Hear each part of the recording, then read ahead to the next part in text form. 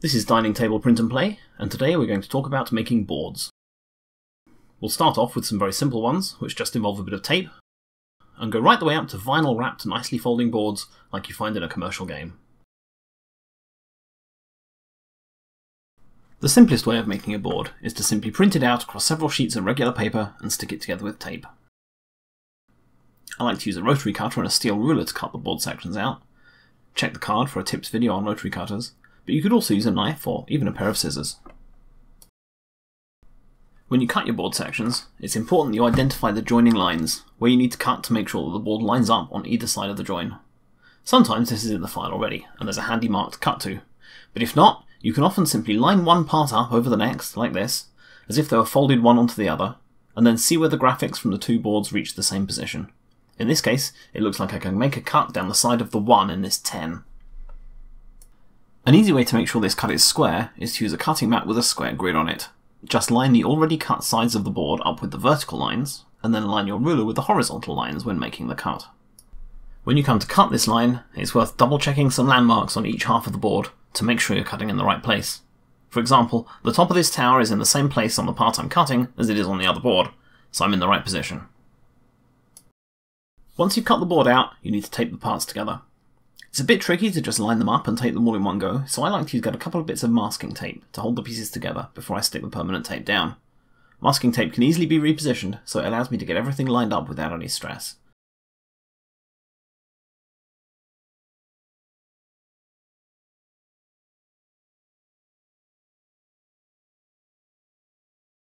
Then we just peel each bit of masking tape off as we stick the permanent tape down.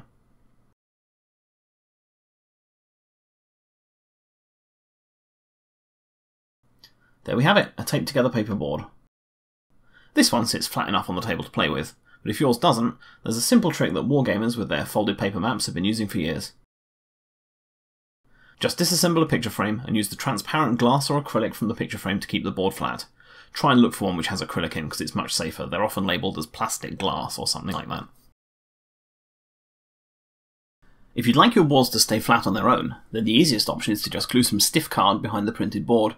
Here I'm using a 480 GSM art card, but you could also use thicker grey board, mounting board, etc. for a more sturdy board. In this case I've printed out the board graphics on a good quality full sheet label and sprayed it with a coat of acrylic lacquer to protect the printing. You could also cover the board with a cold laminate film at this point if you wanted to protect it further. Since this board fits on a single sheet of paper and I've printed it on a label, it's easy enough to just stick the label down to the stiff card. When sticking down labels, it's easiest to peel back just a little bit of the backing at one end, so you can then slide it around on top of the card substrate and get it positioned correctly. Once it's in the right place, just dab the label down onto the card at one end, and then you can start to pull the backing out from behind it gradually and smooth the label down to the card all the way across. If you need a bit of help smoothing the label down evenly, you can slide a cork-backed ruler across it to apply an even pressure.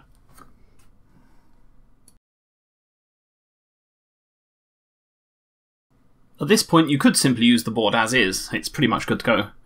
I'm going to trim this one all the way around to make a tidier edge. As before, use the square grid on the cutting mat to line up square cuts to keep every corner at 90 degrees.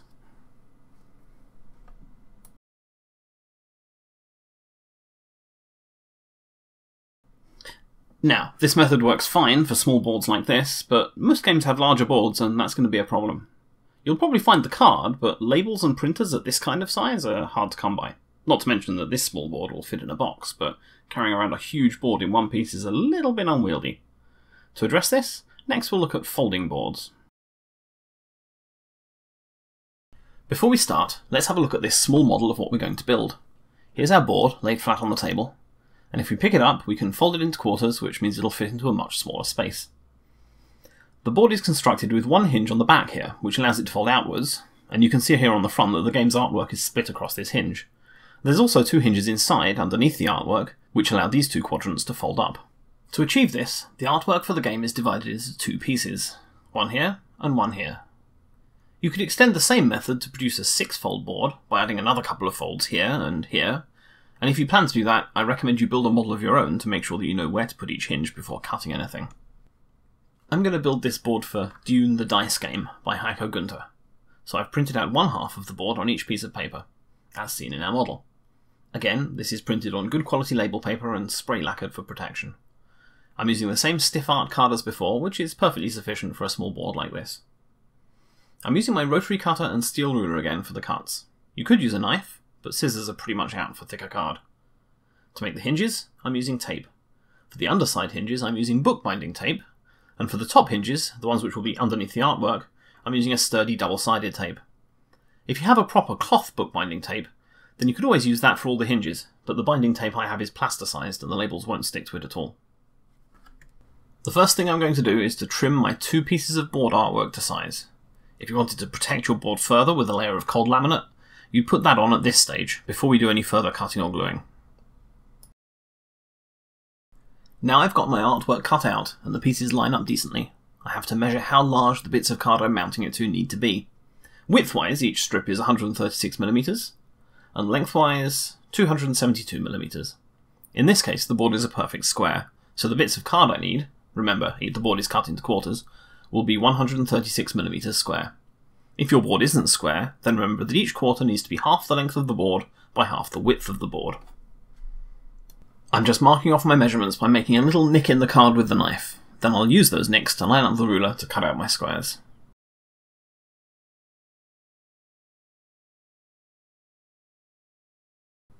So these pieces are going to make up our board, and these will just glue down on top of them, like so. The first task in putting it all together is to make the internal hinges. For each one, I'm going to cut a strip of double-sided tape that's a little bit wider than the boards and stick it across the gap. You could use masking tape again, but now we're using card, I actually find it a bit easier to tape to one half, flip it over, and then lay the other half down onto the tape, lining the edge up as I go.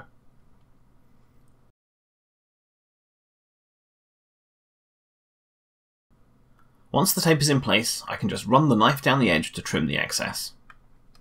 Next, we peel back one end of the label, line it up using the backing, and damp the end down to hold it in place before smoothing the label down.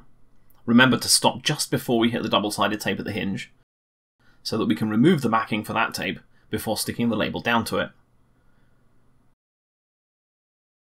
If there are any slivers of card showing along the join, place the steel ruler down and trim them to make a nice clean joining edge.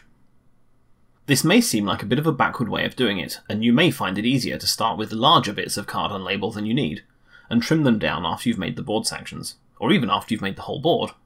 Personally though, I find it much easier to line up the centre of the board with the fold like this. Here's what our board will look like once it's done. Now we just have to add the one hinge underneath the board. It would be a bit tricky to cut the binding tape right off the reel perfectly, so I'm going to cut it longer than I need, and lay it gently on the cutting board to trim it to size. As long as you keep your ruler on the waste ends, unlike every other time you use a ruler to cut, then you can avoid sticking the tape down too firmly and it'll come off easily. I'll use the same method for this outside hinge as I did for the tape on the inside hinges. And then the board is complete. We have a nice little board that will fold up into a neat square for easy storage.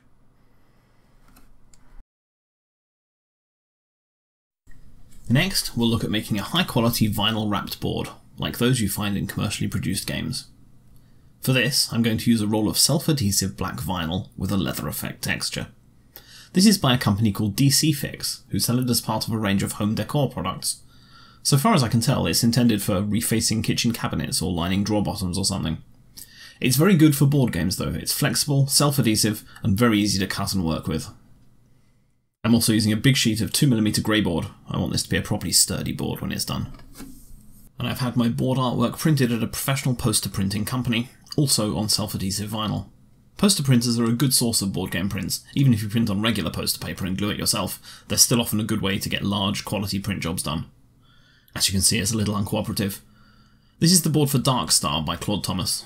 You'll need to make sure your grey board is large enough to mount it, of course, so the first thing I'll do is measure how large I need the board to be. I've measured it, and this particular board is 360mm wide and 534mm across. So I need to divide that by 2 to get 180mm by 267mm. Now, that's the size each board quadrant would need to be if I wanted them to run from exactly the centre of the board to exactly the corner of the printed area.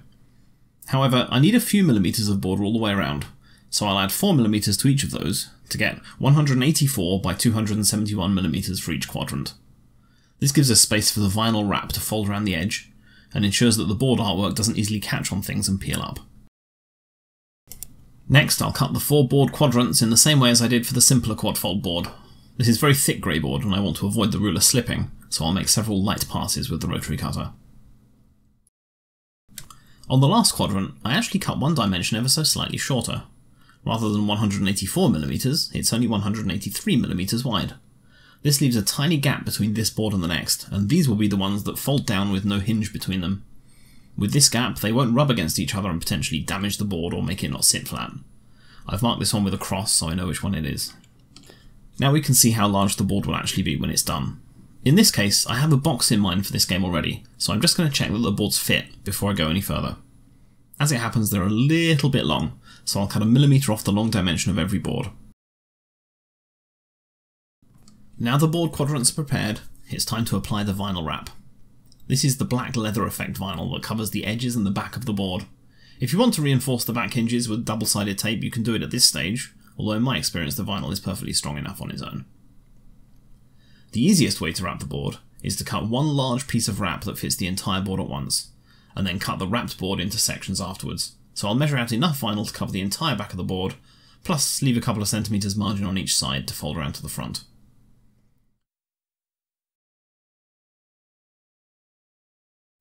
We'll stick the wrap down as if it were a giant label, peel back a bit of the backing at one end, position the boards in place, and then press to stick. The adhesive on the vinyl is pressure sensitive, so while it will still grab a bit if you lay a board down, it won't stick permanently until you apply pressure. It doesn't matter exactly how wide the margin is, the important thing is that the boards all fit, so I'll lay them all down and use that to measure where to start. It's a good idea to use an index card or something to shim a tiny gap between each pair of boards, to make sure that even if you stretch the vinyl a little bit while you're applying it, it won't cause the board to cup when it reverts to its normal shape later.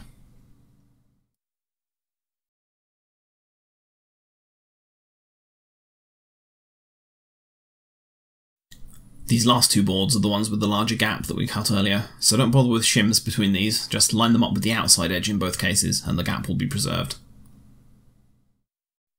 Before we fold the corners of the wrap around, we have to cut a notch into each corner. This ensures that none of the vinyl sticks to the rear glue-covered face of other vinyl. If it did, it would prevent that other vinyl from sticking down properly, and the corners would stay loose. And this can all be done freehand. First, cut a line outward a few millimetres that just continues the edge of the board. Then a few millimetres away from the edge, at least as far away as the board is thick, cut a slight angle, like so. This means that when the vinyl is folded up and over the top of the board, it doesn't hang out over the edge where it would be easy to catch and lift off. Once all the notches are cut, carefully pull each overhanging side up and around and stick down to the top. You want to try and get it as tight as possible, but don't pull the vinyl so much that it stretches if you can avoid it.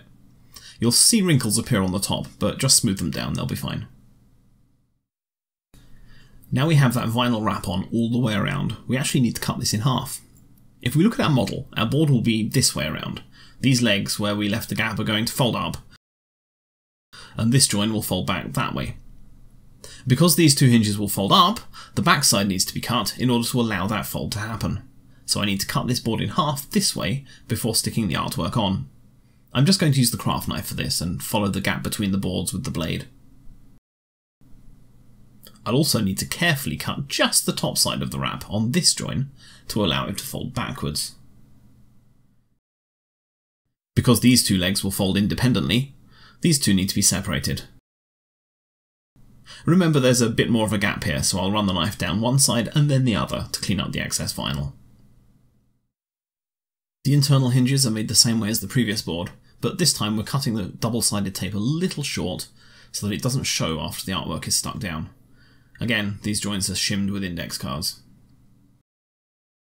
Now our board folds correctly and it just needs artwork. You probably won't have this much trouble if you're not using rolled up vinyl for your artwork. We need to trim off every edge and then cut it exactly down the middle.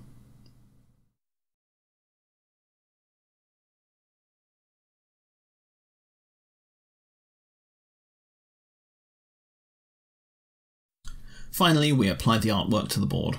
As before, remove a bit of the backing, align everything, then stick the edge down and work forward from there.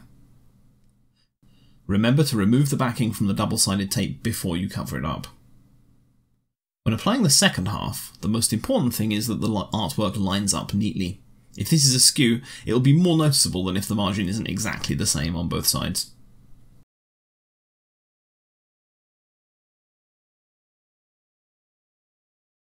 Finally we're done, and we're left with a nice folding board with a vinyl wrap around the back and artwork mounted nicely across the front. So there we have it, 3 different ways to make boards for your print and play games, ranging from the relatively cheap and simple, right the way up to the more expensive and significantly more spiffy. Regardless of whether you're just trying to try a game out, or make something significantly more special to last you a long time, or give as a gift or something, there's plenty of options. Have fun.